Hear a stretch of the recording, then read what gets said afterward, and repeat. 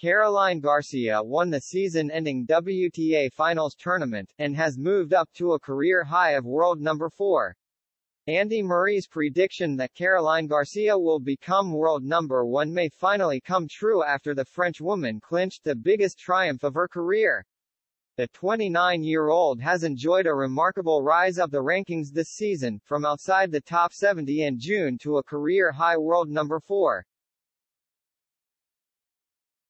Garcia's rise up the rankings has come after winning 4 tournaments this season, and she also reached the U.S. Open semifinal. Garcia has been playing on the WTA Tour for 11 years, and after earning a wildcard at the French Open in 2011, she almost caused a huge upset against then world number 1 Maria Sharapova. Garcia led the second-round match 6-3, 4-1 before the 5-time Grand Slam winner responded by winning 11 games in a row. However, the young French talent caught the attention of Andy Murray, who tweeted, "The girl Sharapova is playing is going to be number 1 in the world one day. Caroline Garcia, what a player. You heard it here first." His prediction has yet to come true, but it could in the future, and current women's world number 1 Iga Swiatek finished the season with double the amount of ranking points of any other player after winning both the French and U.S. Open crowns this season.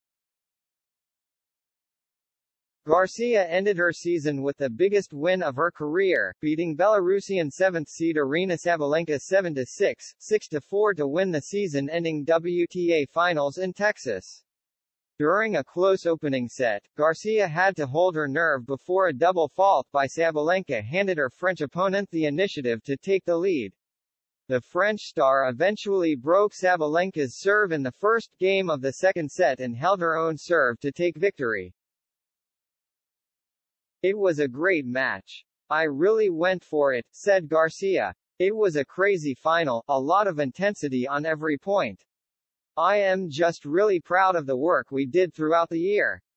I am really happy to win my biggest title." Garcia is just the second French woman to win the WTA Finals, coming 17 years after Amélie Mauresmo won the tournament in 2005. The 29-year-old says that staying calm during difficult moments in match was key to her success.